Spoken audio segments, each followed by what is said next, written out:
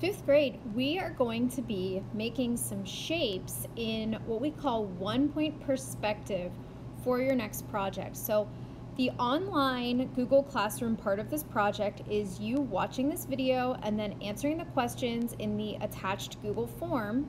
And then the art making part of this project is what we will be doing on Zoom. Okay, so you want to make sure that you're doing both parts of this project. So first of all, what is perspective?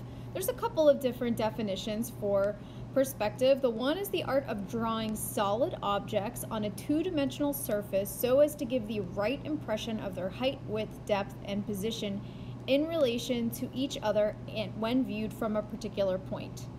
And so, if you think about it, if you're looking at a box, you're sitting in your seat, you're looking at a box or a cube, you would only see certain sides of that box from your perspective or from your viewpoint. You wouldn't see all 6 sides of it at once, right?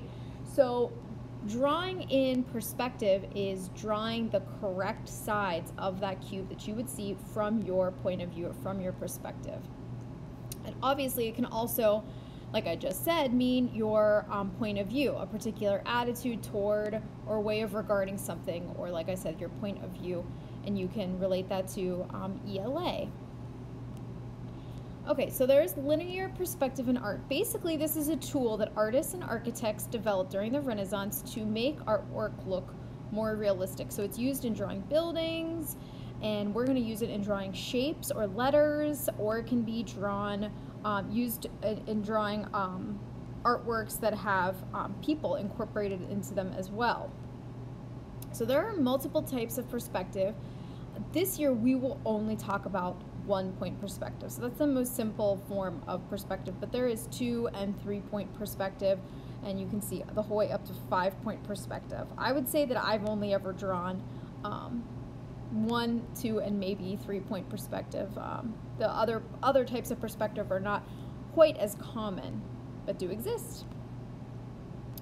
Okay, so there are some basics with 1-point perspective, and I will be going over these with you on Zoom, but just so you have an idea about what you're going to be working on, for this cycle, we're going to be drawing shapes or letters in 1-point perspective. And so for this one, it says you need a horizon line, and this is where the sky and the land meet. And if we were in the art room, I would have you look out the window and look at the mountains out there in the sky, and the very line where the sky and the land meet together, that's what we call the horizon line. And the horizon line is horizontal, just like that line you see there on the video, right? It goes from right to left, side to side, perfectly straight, right?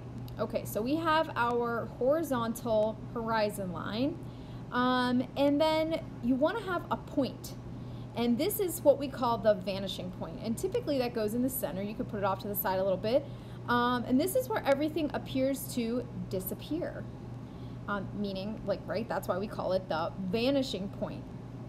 And so we will only have one vanishing point for this project. That's why it's called just 1-point perspective, because we only have one vanishing point. But as you grow up in the different types of perspective, you can add more vanishing points. But like I said, just one for us.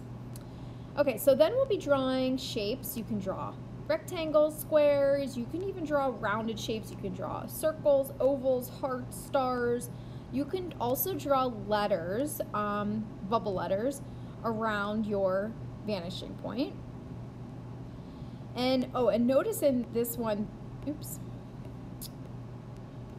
notice in this one, some of the shapes are going to go, you can draw them above the horizon line, some below the horizon line, and some even on them. And that's going to change the way that they look in 1-point perspective as we move forward. Then you're going to be drawing a line from each corner of those shapes and connecting the line between the vanishing point and the corner. And that is what allows you to determine which sides of those shapes you're going to be able to see from your perspective, okay, using your vanishing point that you picked. Okay, so here's some examples of what I'm talking about, some shapes.